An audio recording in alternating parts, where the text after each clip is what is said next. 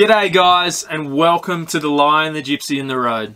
Make sure you subscribe to my YouTube channel and make sure you follow me on Instagram. I'm here to talk about my fridge today. Whether you're out in the bush, you're on the high seas, or you're on the road, the best fridge that I can recommend for you is the C130 Vitrifrigo.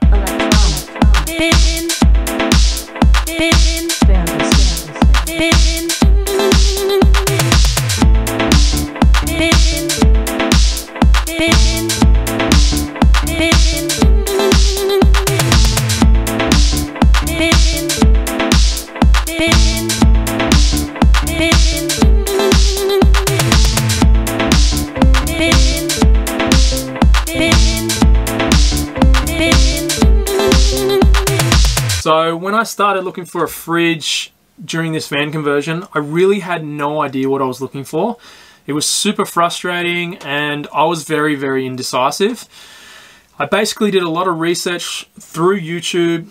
I asked a lot of people that were doing van life or had done van conversions via Instagram. I asked my uncle who has a fridge in his boat. He recommended Googling fridges that are specific for boats. So I jumped online. I Googled best fridges for boats. At the top of the list in Google was Caravan, Camping and RV. And I jumped on their website and within a few seconds a little chat popped up and it said, "Hey Ryan, how are you? How can we help?" At first I thought it was just like a generic robot. Turns out it was a real live human being. He was an absolute legend. He was so knowledgeable. I told him that I was looking for a fridge. I didn't know where to start.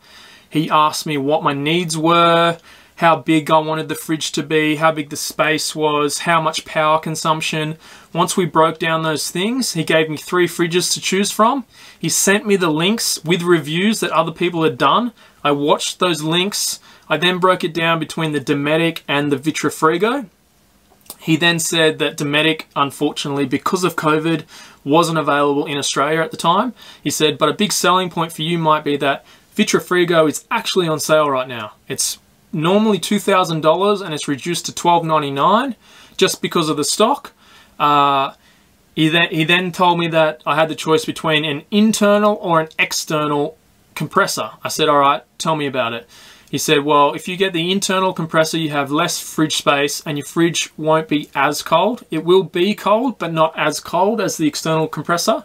He said, if you get the external compressor, you can put the external compressor in a cupboard nearby or under your bed in your build. Your fridge will have a lot more space to put food, beers, cold water, so on and so forth. And he said it will stay colder for longer. That means your food will stay fresher and you're going to be a happier client.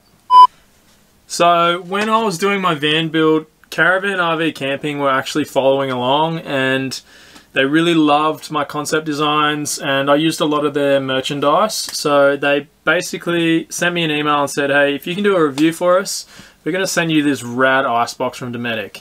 So I sent it through to them and check it out.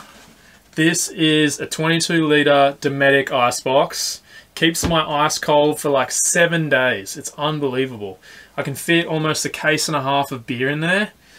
You can fit food in there as well, but beer's obviously the best choice.